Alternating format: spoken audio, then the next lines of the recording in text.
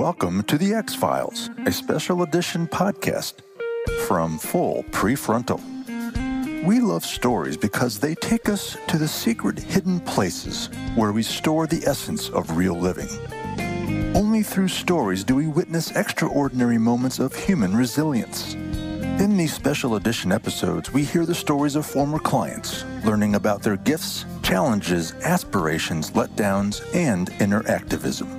The clients presented in the ExFiles have helped Sucheta become a better listener, observer, problem solver, and above all, a caring clinician.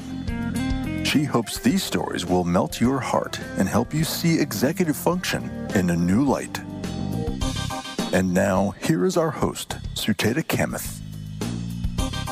Welcome to the ExFiles. Over the years, I have had an opportunity to work with incredible individuals, and some very young, some on the brink of discovering the world, and some older who have taken setback and would like to get their life back in order. Today, I have the privilege of interviewing one of my favorite clients who I worked with 4 years ago. And the reason I feel she's going to add great value to the listeners is her journey began at a very young age, but the way she has stayed the course and handled the challenges, they didn't even seem to interfere with her life until she began to seriously consider her life's goals as a college student. She and I met when she was in college, so she'll tell us about that. But now she is a beautifully, fully engaged individual. She is newly married. She's a college graduate, and she is working as a middle school math and science teacher, and she's changing lives as we speak every day. So I can't wait to see where we take this conversation. Welcome to the show, Ansley. I'm so excited to have you. Thank you. I'm so excited to be here. So let's start the conversation with this simple question. Can you tell our listeners, what were your challenges or what were you experiencing that created roadblock in your success, whether it was in grade school or towards the end of your high school or in college? Well, I can think back to when I was very, very young. I was always almost my worst enemy. I constantly beat myself up if I didn't make the best grades. For some reason, I had this mentality that I had to be number one or else it was failure. So I had those experiences at a very young age, which really affected my anxiety levels too, always feeling that pressure that I have to be the best. And I managed to squeak through grade school with that attitude. My mom was always never worried. I made the good grades. It was good. But I had to work really hard. And when I got to college, that's when I really hit a roadblock, I guess you could say, where I wasn't number one. And that was something that I really had to come to terms with, but I didn't know how. And I was unable to find my purpose, what path I wanted to take. And I felt like I was surrounded by people that knew exactly what they wanted to do. And I was just all alone, and that I'd screwed up my entire life. So, you know what really speaks to my heart about that is I think you are painting a picture of a very non-traditional way somebody would consider difficulty or disability, because on the surface, you were getting the top grades. When you were younger, you were in the gifted program. And I'm going to have you talk a little bit about that, but you had high standard scores. But what you're describing is enormous amount of effort or focus that you had to put in, which was not your strength. And that created a great amount of anxiety. So tell us a little bit about what kind of your daily learning experience was as a student when you were going through these academic experiences. First, when I was striving to be number one, I can't even tell you how much studying I did. It was pretty much rote memorization. Luckily, it was before Common Core. So it was just all straight up memorizing things, making flashcards. I really just drained myself trying to prepare for the next test, trying to memorize a speech perfectly. Just things that were not that necessary. And I feel like I missed out on a lot of fun social aspects of my younger life in order to stay on top. But I would pull all-nighters. I would write papers, throw them away until I found a better topic because I didn't like the first one. And then I would just run out of time and have to panic mode and get something in. I mean, those are some hard struggles I had in high school and middle school that I can recall. Got it. So again, what you're pointing out, which is there's a cost associated with trying to be number one. And you also, I think what I noticed is you were working hard, but you were not strategic or you're not working smart. And probably even knowledge that there's another way to do it. It was not really part of what you had come across. So tell us a little bit about your diagnosis of ADHD and you had some other challenges that you were dealing with as a student. So in high school, there were certain years, and I say years because it happened many times, where I would just miss 30, 40 days of school. I came from a very good home. It wasn't like there was a social worker type problem, but it appeared as that way. As a teacher now, I would be concerned about a child like me. But it was just anxiety, other health issues like hypothyroidism that I was struggling to deal with. My family didn't really know where to start. It just seemed like a whole bunch of issues. And we were having trouble pinpointing, like, which doctor do we see? Do we check her blood? Do we do this? Do we do that? And so I was in and out of the doctors all the time. I did not know about ADHD yet. In second grade, my mother had me tested. I did not remember this, but they said I had ADHD and she never wanted to medicate me, which is common with a lot of parents, even now. And so she just didn't really ever make it a thing. So I was completely unaware that I had ADHD until a later age when I was in college. I had a teacher in my genetics class at Furman. She approached me and said, you're missing out on some important things. You're zoning out. It's very unlike you for such a hardworking student to make a 0 on a quiz or to show up unprepared for a test. And when I told her I had no idea, I didn't know that we had one today, she just gave me this funny look and was like, you might have some attention problems. You need to go see the counselor. So I did do that. And they told me, yeah, I bet you have ADD. We need to get you on medication ASAP. And I thought that was a quick fix. Years later, I found out it was not. But for a long time, I thought that was the magic cure, is getting medicated for a problem that I had. My mom agreed in second grade at a young age. You showed that you had symptoms of ADHD. They're saying this now, this must be a problem. So that was the plan at the time. So Ansley, looks like your parents knew you had ADHD. And I want to kind of share with our listeners that your diagnosis you had was ADHD inattentive type. Yeah. And the inattentive type versus hyperactive type, there are two different types. And typically, girls tend to have more of symptoms of an inattentive type, which makes you spacey, not quite focused, as you were mentioning, working really hard. But unlike, you're not paying attention, you're just space going in and out, zoning in, zoning out.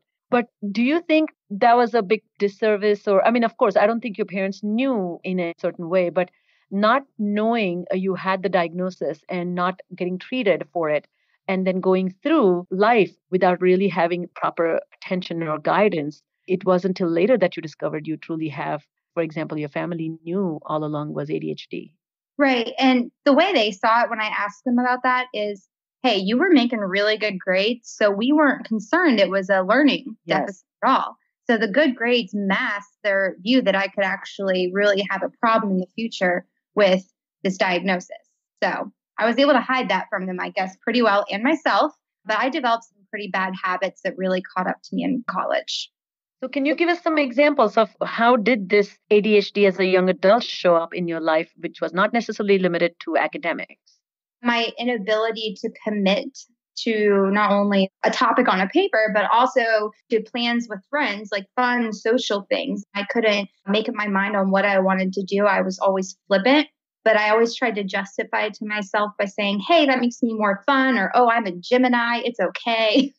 I was just all over the place. And I just really tried to bury myself in whatever didn't require much work at all. Like if I got overwhelmed with something, I was very impulsive.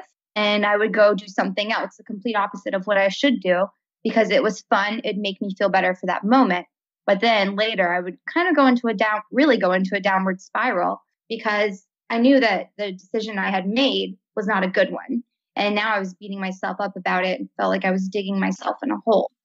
So it was a dark place that I was in a lot through college, beating yourself up, saying, I know I'm smarter than this. My mom always said I was smart. I made A's. But then there gets a point where you're like, well, am I really smart or am I just dumb? And that's right about when I came to you, when I was just so frustrated, not knowing if I was intelligent or not knowing if I'd be successful. So that was my experience as a young adult with my ADD. And thank you for being so candid about that, Ansley.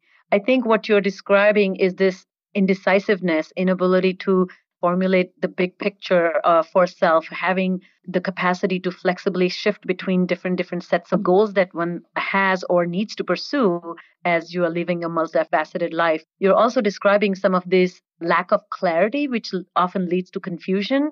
And so people don't really think deep about a process of taking a decision and following through and yielding success that you need. So until they are in that moment. And so particularly what I know from having worked with such individuals is the paper kind of becomes real at 2 a.m. and then you spend next 6 to 8 hours. But because of that, you have missed a test that was next day or something like that. So there's an imbalance too, right? Absolutely. So how did or when did you first hear the term executive function or executive function disorder? Tell us about that. Okay. I was seeing my psychiatrist who I had been seeing, I don't know, probably for about 5 years at that time. And he was consistent. He prescribed me medication. I was very diligent about meeting with him. He was keeping track of me. And it was at the point where we were both like, what do we do now? We've tried everything.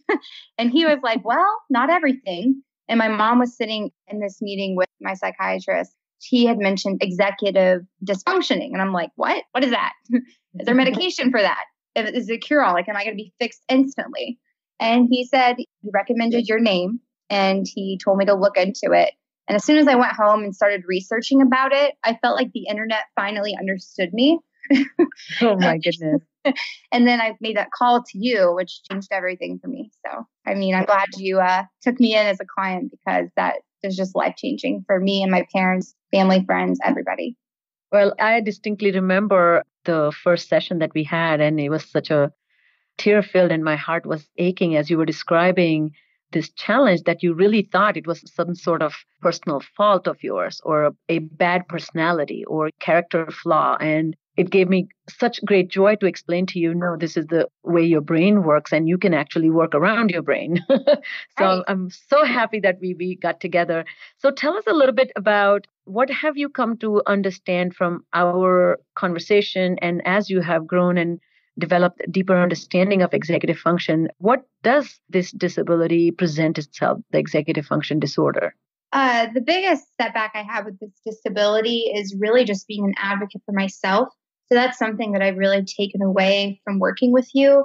You taught me how not to be a victim of a bad personality, I guess you will. But to actually like go out there and see what you can do, but not only do that, but do it in a way that doesn't make you want to like go to the hospital with a panic attack. You gave me tools so I could do big things with small goals and just building on each other. And that's just something that was it for me. That's what changed everything. I felt like I was confident, I was capable, and that I was going to have a happy, successful life. And so far I'm doing good. I feel like I'm very, very happy.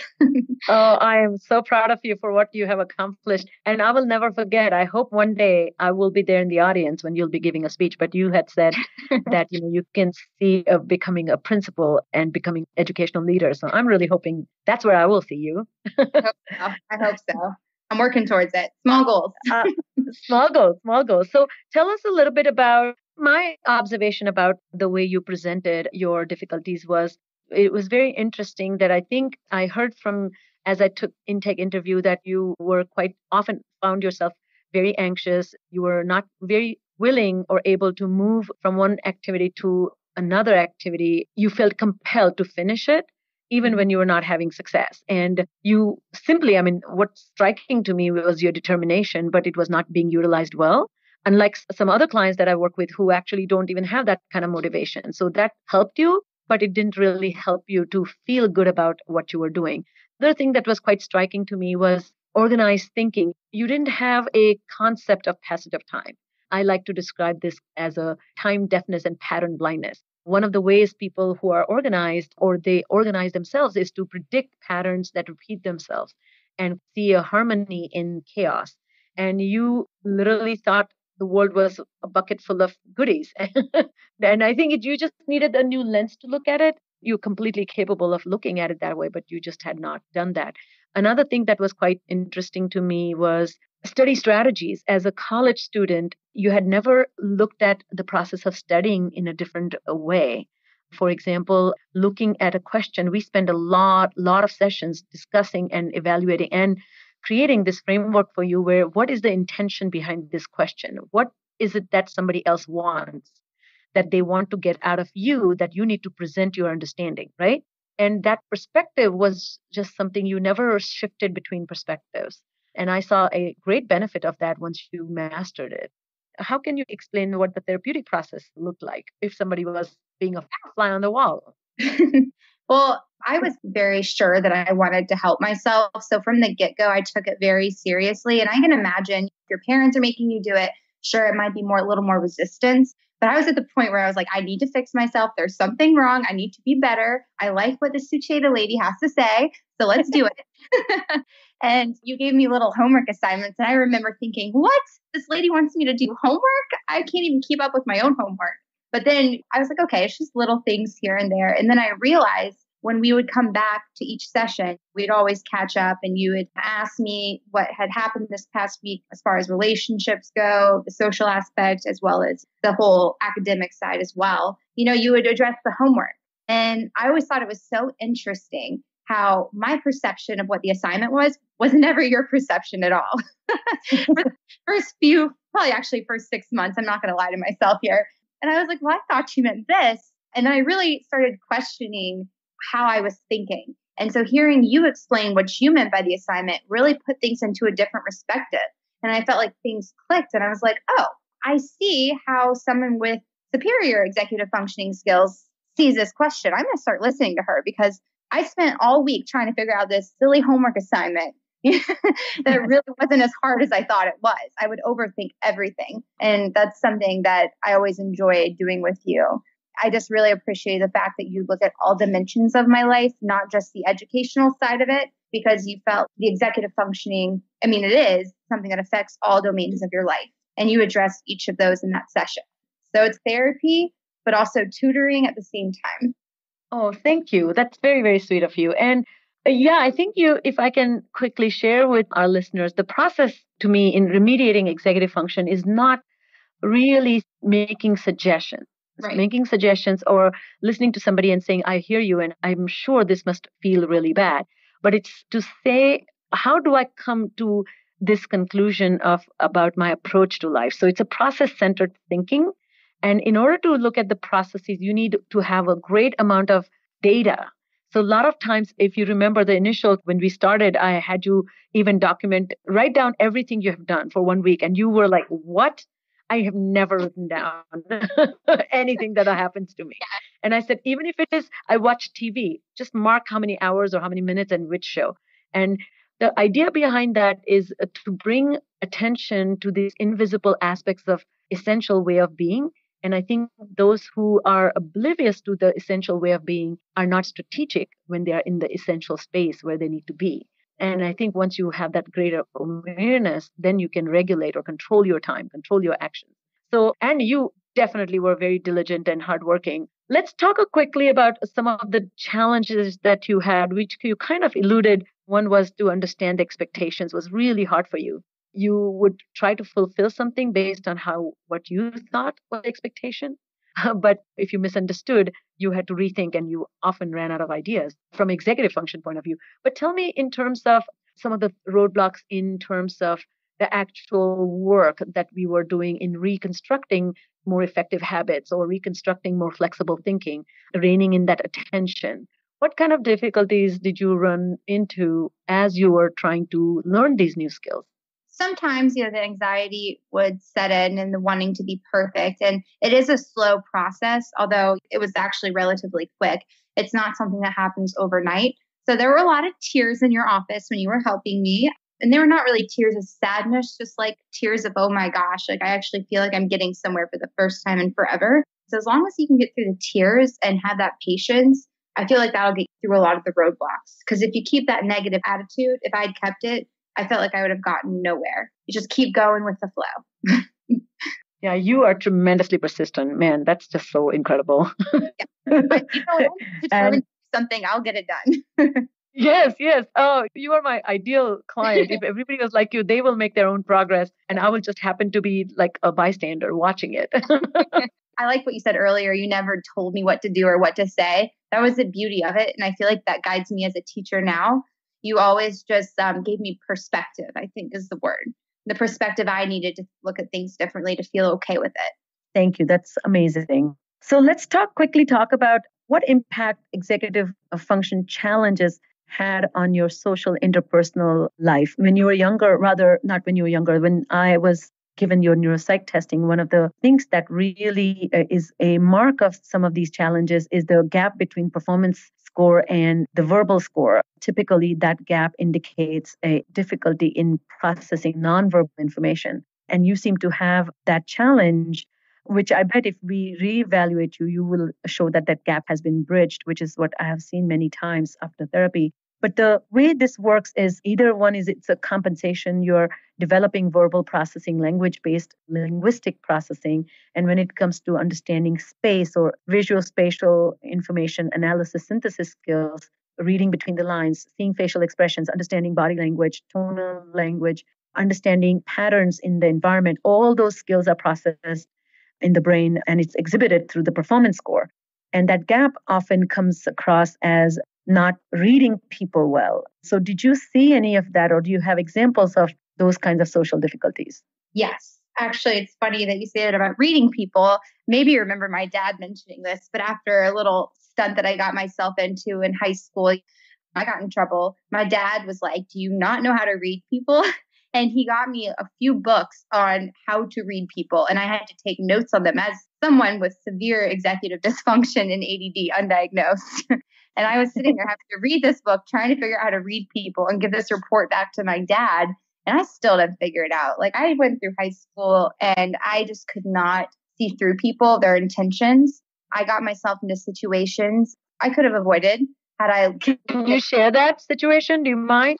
No, not at all. So there's a group of girls in high school and this is a big one for me, very formative years, but a group of girls in high school, my mom kept warning me, hey, I think they're just using you for this or that.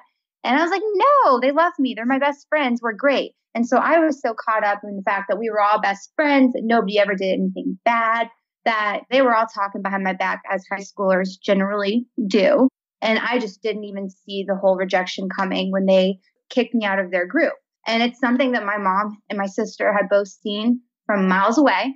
And they told me, but I continued, I persisted. And my mom was like, I guess you're just one of those people that has to learn by doing and making those mistakes.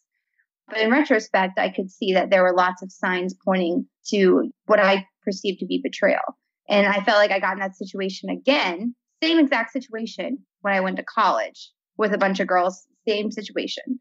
So at that point, I really just started realizing girls are not always what they appear. And that's something that you helped through as far as making quality friends that want the best for not only us as friends, but also for me as a human being. So now I feel like I've gotten people around me that support me, hold me up, lift me to be the best person I possibly can be. But it's a challenge figuring out other people's intentions. Yeah, and we had an expert recently that I interviewed. Her name is Carol Westby, and she's an expert in something called theory of mind, which we have talked a lot about, is how to understand minds of others, intentions of others, other people's desires, and use that knowledge to predict what other people will do. And we are constantly playing this mental chess, which is trying to be one step or two step ahead of other people's behaviors by gauging that. And those who don't do that. Now, there are two reasons why this is really hard for people with ADHD. One is having very limited working memory, because this requires a lot of room in your brain to hold on to these comparisons and then kind of think, she thinks this, I think this of her thinking, she thinks this of my thinking of her thinking. This goes on and on. And the second challenge is also, it requires something called suppressing the impulse to only activate people's perspective. You need to really temporarily stop thinking from your perspective. But what happens with folks with ADHD, they tend to activate thoughts from their point of view, and they're not able to suppress that thought because it's so strong and overwhelmingly present. And so they really can't think from somebody else's point of view. And that makes them a little bit rigid. That makes them not get it inflexible or argumentative and difficult to deal with. And secondly, they can't deal with difficult people with great amount of grace and flexibility. So that's what I think sounds like you're describing some of these challenges to flexibly adapt or kind of see it from a mile away. Right. And that whole strategy that you mentioned and that you taught me, instilled in me, of trying to figure out, like when you're in not an argument, but any kind of disagreement, where the common ground is, that's something that I was completely incapable of identifying prior to working on strengthening those functioning skills. And it's made life so much easier, especially when I work with about, 200 plus people a day, including teachers and 12, 13-year-olds. Finding out where that common ground is a lifesaver. I mean, it really just appeases most people in the argument so that you can just move on and focus on the learning as opposed to focusing on trivial things. Yeah, and I think that mindset or that those behaviors that make you appear cooperative and collaborative kind of takes people's edge off and makes they are willing to do something for you because you appear like you will do the same. And to me, I call that generosity of spirit. It just generates greater generosity of spirit from both parties. And you don't need ADHD or executive dysfunction to exercise that. But many times I think as we have talked a lot about this and kind of monitored that stress can really take away this perspective shift or feeling low or anxious or feeling really disappointed or left out. And social isolation can make this process very difficult as well. Another question I had was about, you mentioned advocacy. Advocacy to me is a byproduct of that theory of mind. When you have the capacity to look at the world in a different way and understand minds of others, I always say to students that, do you know people went into teaching because they deeply care about their students? And you are a student, so they care about you. And right. A lot of times I think students get stuck thinking that, I hate my teacher or my teacher hates me. And I said, the art of having your teacher change her mind about you is advocacy. Advocacy is not fighting for the right to be educated. Advocacy is making an appeal to the sensibility in another human to see what they may not see in you that is worth attending to. So tell me about your advocacy. You are in a wonderful position where you yourself have recognized the value of advocacy and deployed it, so to speak. And now you see students who, in particularly middle school, may not be capable of this kind of advocacy, right? Oh, absolutely. I mean, I probably had about 2 meetings last week regarding students that have been struggling with their ADD. And as teachers, we have all discussed, we're still not seeing this child reach his full potential, his or her full potential. And a lot of teachers want to point to, they're just lazy. They don't care about their grade. And me going through therapy and actually having that feeling of being perceived as lazy once upon a time, I'm quickly to go to their defense. And I'm like, well, maybe they don't know how. And that's something that a lot of teachers struggle with. They want to quickly assume, their parents did not instill a work ethic or they just don't feel like it. And I always want to explore the option of what if they don't know how, because I was that child and I didn't know basically how to advocate for myself. A child at that age, especially around 12, 13, let alone a young adult, trying to explain that you don't know how to do something, it's harder than it seems. So I try to. It really is. Yes, it is. And I just feel for those students. And I really want parents to know, there's hope. Teachers, I'm trying from the inside, trying to change the mindset. And most are very open to this idea of executive dysfunctioning. And I try to encourage strategies in my classroom and other teachers' classrooms just to really help those students so they don't feel alone and they feel like they can actually do something with their lives. Well, they're so lucky to have you, Ansley, truly. So now tell us, how have you brought these good and strong executive function skill set to your marriage? Marriage is a lot of managing goals of 2 people, right? Yes. How are you exercising these skills in this completely new terrain of your life? Yeah, I'm not going to say I'm any kind of expert. I'm still learning and growing, but it's been, 4 months. And we have been doing very well. I feel like the main thing that we try to focus on is conflict resolution, because of course, learning to live with someone in close quarters and share space is beyond difficult, especially when you've been living alone most of your adult life. But we always so true. It's true. It's hard. And there's times I just want to get away, and that's okay. So I really just try my best to communicate with him and tell him how I'm feeling when I need alone time. He respects that as long as I communicate and don't just storm off and say, leave me alone. So he knows where I'm coming from. And if he wants that time alone as well, he can ask me for that and be like, hey, I really need this. I'm going to go do that. And I respect it. But communication is the ultimate goal. And that's kind of the path we're taking for a successful marriage for hopefully many, many years to come. Oh, please. I won't mention how long Todd is married, and neither would I mention my marriage. But yes, it's an ongoing process. That is actually, to me, the foundation of a strong marriage is to learn to communicate needs and be patient and bring everything that goes into understanding the other. I think a lot of times we really struggle in a marriage because we're exhausted. Yeah. And it takes too much time to understand somebody's needs. Well, we went to Um, marriage counseling. It was very interesting. And I'm sure you know it, the love language. So Scott and I took the quiz. And I was so enlightened that day when I realized, oh my gosh, you don't love someone the way you want to be loved. You love someone the way they want to be loved. Something so simple yet so profound to me. And that's really been something we've been trying to focus on as well. Yeah, and that also is like the whole concept of love language is literally changing perspective, right? Seeing not how I want to give love, but how that person would like to receive love. And if you're giving love and they're receiving love doesn't match, then somebody needs to change. Exactly. And not change who they are, but change the way you deliver that message. And what a powerful tool that is. Yes. So as we come to the end, tell us a little bit about, so you work with a lot of students and you mentioned, sounds to me like you're very empathic and you're very supportive of students and their challenges. What kind of classroom have you created with respect to self-control and their students' capacity to follow instructions, getting their work done on time, and relating to the peers and teachers, which can be a big challenge for these young learners if they don't have strong executive function abilities? Right. Well, I guess I'll go ahead and start with my relationship with my peers. I've been given the privilege, the opportunity to be a leader of my 7th grade science team.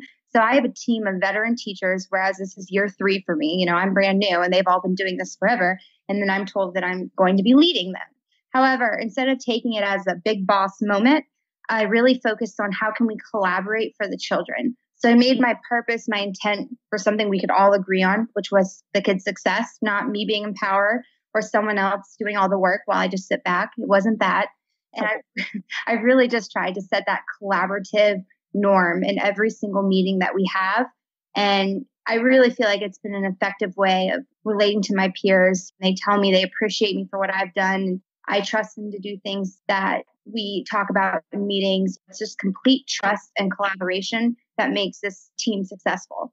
So that's as far as my peers go, how I work with them on a daily basis. And as we talked about earlier, communicating through disagreements on finding that common ground. With the kids, every day is a new day, but I do keep a routine. They're 12, 13 years old. So I just go in every day with like, well, let's see what's going to happen today. But I know I have my routine. I keep my classroom very structured. I actually teach all the inclusion classes at my school for math and science, which, yeah, it's a combination of special education students with general education students in the same environment. And the kids are used to this. They've been doing this since elementary school. And it's such a beautiful experience for me to see kids working with other children despite the disability. Like there is no bias, no prejudice, none of that in the room because the kids don't know who is struggling with what. We're all struggling together to learn. And that's the kind of classroom I try to create, one where people feel comfortable volunteering, asking questions, basically just engaging in their curiosity. But I stick to that routine just because I want to make sure that we have that predictability, but we still have that exploration aspect as well. You have to when you're doing science. I guess another big thing I see with students is their inability to complete long-term projects, which I actually do often. So I have incorporated rubrics that have, I guess, smaller deadlines and smaller tasks where they have to break things down so that they're not overwhelmed and wait to the last minute to do this huge project. I really try to work on time management, give them that classroom time, show them strategies on how to more effectively complete certain things that they have to do for this big overreaching project, kind of guide them in that aspect. The way I see it, they're not going to remember the curriculum I'm teaching them probably. They'll learn it, but they're going to remember how I taught them to learn. That's my goal. Oh, I love that. And thank you for your kind heart and such a thoughtful reflection when you come to school and you take such a deep care of your students and it's going to pay off. I think particularly middle school is such a challenging time for these students who barely know themselves and now they're experiencing all these changes and challenges of becoming this inside out change person that they don't even know where it's going to lead. And to have that security to be with caring group of teachers is really a gift. So we all thank you for making a commitment. And we need people like you, by the way, in education who deeply care but are empathic about all learners are not made the same. As we close, anything fun you want to share in terms of your executive function management, or what kind of little tricks that you still continue to use that has made a big difference? Or Oh man, I use all of the tasks, but this is the one that people always ask me, how do you get everything done? Because teaching is a very stressful job and there's a lot of demands and things people want you to do. Every day I make a list of 3 things and I prioritize them, with top being the most important as to like who is going to be seeing this document. Is it my principal? Is it a bunch of people in the math department? And I try to prioritize those tasks that more people depend on first. And then the second and third task will be obviously just something probably more personal. But I do 3 things a day, or else the job would be way too overwhelming, because I could easily have a Post-it note of 25 things to do every day. But it's the way I go home to feel accomplished, Post-it notes. yeah, and imagine if you have 3 things done, then you have next 3 things, and they are still looking very small and manageable. And once they get them, you have already done 9, 3, 3, and 3. That's amazing. Well, thank you, Ansley, for your time and wonderful, thoughtful reflection and sharing your experience with all of us. And those who listen to this interview are going to greatly benefit. And particularly one perspective that you brought as a girl with executive function challenges as a child, and then eventually a young woman. Generally, I don't mean to generalize, but women tend to put a lot more pressure on themselves, and they typically compensate well in terms of their performance, but they tend to have deep anxious feelings about either not achieving all that they want to, or feeling not adequate because they are still struggling. And you have given a voice to it. And just last strategy, as you describe, is the greatest way you are capturing how you have successfully understood yourself. So I deeply thank you for that. Of course, this has been awesome getting to speak with you about something that I'm passionate about. So I appreciate that opportunity. Thank you. Thank you for listening to Full PreFrontal, exposing the mysteries of executive functions. To contact our host, Sucheta Kamath, and learn more about her work on improving executive functions, visit her website at cerebralmatters.com. That's cerebralmatters.com. Tune in next week for the next informative episode of Full PreFrontal.